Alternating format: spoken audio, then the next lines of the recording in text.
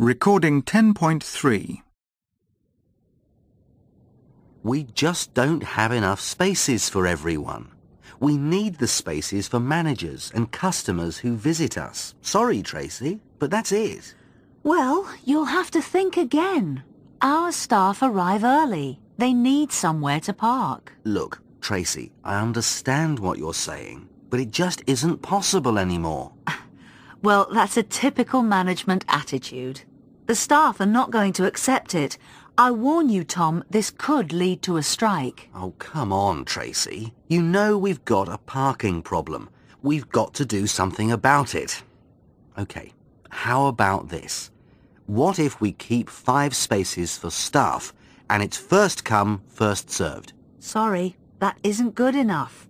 It's not a solution to the parking problem and you know it. There is another possibility. How about if the staff park their cars in the car park near the station? Some of them do that already, but they have to pay quite a bit, you know. The cost goes up every 6 months. You can't expect everyone to do that, surely. OK, Tracy. What if we could help towards the cost? We might be able to pay, say, 30%? Yes, it's worth considering. It might help. Right. I'll discuss this proposal at the next board meeting. Staff will park in the public car park and we'll contribute 30% towards the cost. Fine. That's it then.